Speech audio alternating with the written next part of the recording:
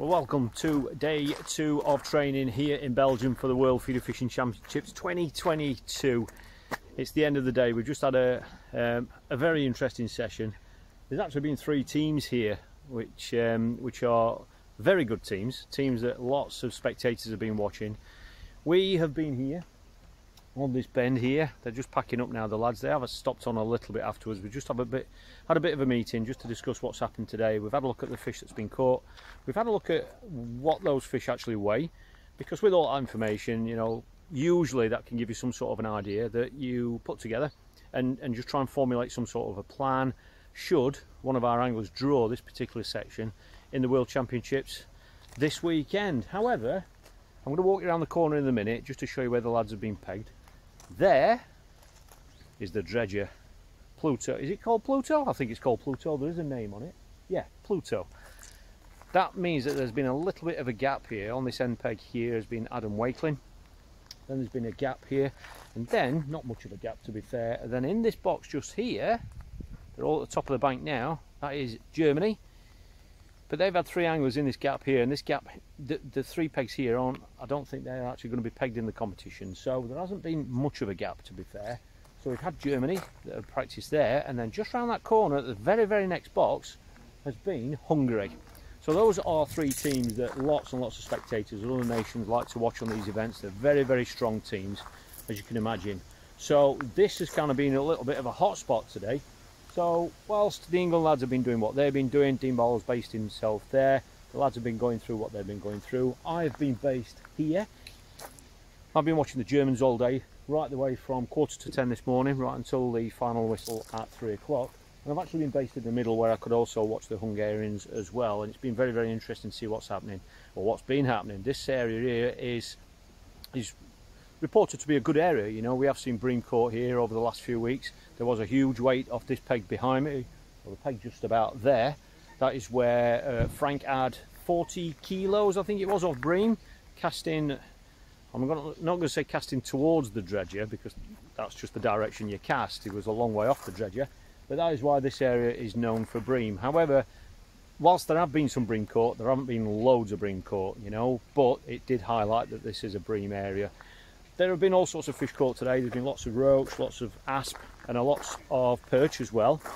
And obviously, you know, as we talked about already in this series of videos this week, quite often on these sorts of places, you know, it can be the depth that determines what species you might catch. If you haven't got much depth, you might only catch a certain species, and if it's really deep, there might be more species in the deeper water. Things like that are always changing, and that's one of the things that we need to work out. But before these lads pack away, let me just take you up the bank to show you where we've fished today. So the Germans have been there. This has been just a little bit of a gap, only literally in between these ropes here. There's Pluto. I think going around here, we have actually got the permanent match numbers on here to give you an idea of where we are. So the first peg there has been Adam Wakeling. That is going to be peg C16. So this is C section, as you can imagine, peg 16. There's Mr. Ringer. He's gone on C15. That's virtually coming around onto this point here, and then we get to C14. That is Lee Kerry. He's still fishing on at the moment. And then moving further around here, and we've got more of a wind hitting it here, as you can probably tell. Where the Germans have been and the Hungarians, you see the wind off the back. It's been like that all day. However, the wind is coming around this corner, and as you can see, there's much more of a chop on it now. That hasn't been there all day, but it certainly looks more inviting when you've got that wind on it.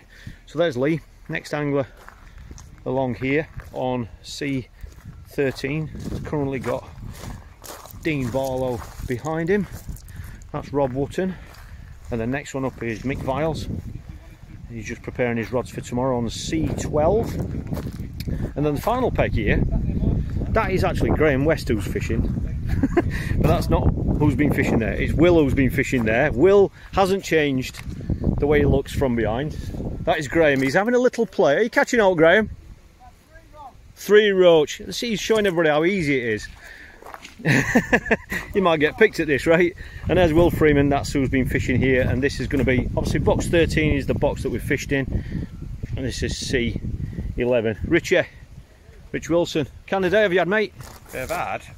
I've seen some fish being caught. Oh wow, wow, Watched amazing. The Belgians. Okay. They fished in the same box as the Hungarians didn't catch anything in yesterday. Right. The Hungarians fished it in a absolutely flat calm. Right. Yesterday. Yeah. Which is, it's just off the edge of that boat. Where that boat's moving now. I don't know if you can see. Okay. Yeah. Bank. Bang in line with that. But flat that calm boat. yesterday. Yeah. Nothing. 1 kilo were good. Yeah. It's blown over there today. Wind, looked fishy. There were looked like a bit of colour. The barge has been running. The dredge. The dredge. Yeah. That one there. Everywhere. There's another dredger over there. And that's been, the bucket's been going down, and that's been putting colour in, and they've caught some roach that were worth catching 300, 400, 500 grams a piece. Right. And that's all they've caught. No little fish, just better fish. But everybody's only caught better fish. No asp, no perch, no nothing, just quality roach. Unbelievable. But not many of them. 15 fish, 3.5 kilo. So that bit of wind and colour's made a difference then from yesterday. The South Africans have caught them at side.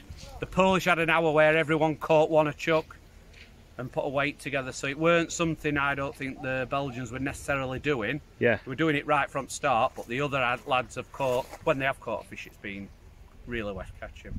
Nice one, thanks mate. Yeah, Tale of Two Halves, I think, this sort of place. It's going to be an interesting venue, isn't it? Yeah, yeah. Cheers, Rich.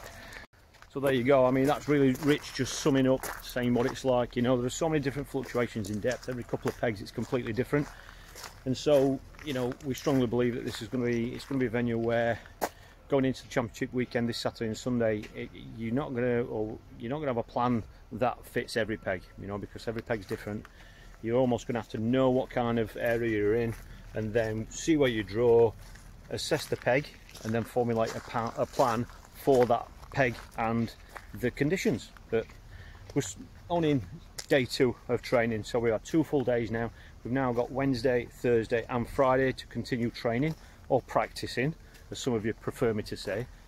So we've still got obviously the majority of the week to go, so we're just going to build on what we've got. We're on a completely different box tomorrow. We're going to be right over there in the early numbers tomorrow. Completely different area, a better area we hope, where we're hoping there are going to be more fish to have a go at, you know. So that's going to give us a chance to see what it's like if we are on a few feeding fish, because it has been hard here. Yesterday was difficult. Whilst we had 2 big weights, a 15 kilo and a 13 kilo, after that the weights really dropped.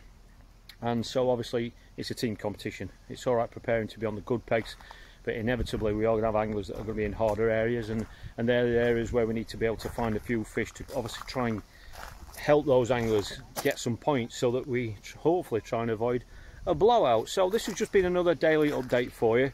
Hope you've been enjoying these vlogs. If you've enjoyed them, please give this one a thumbs up. That'll tell us to keep on producing them for you. And if you do stick around and hit subscribe, I look forward to updating you tomorrow from a completely different box, right the way over there on the other bank, tomorrow, right here on this channel. So thanks for all the great messages, and I'll check in with you tomorrow.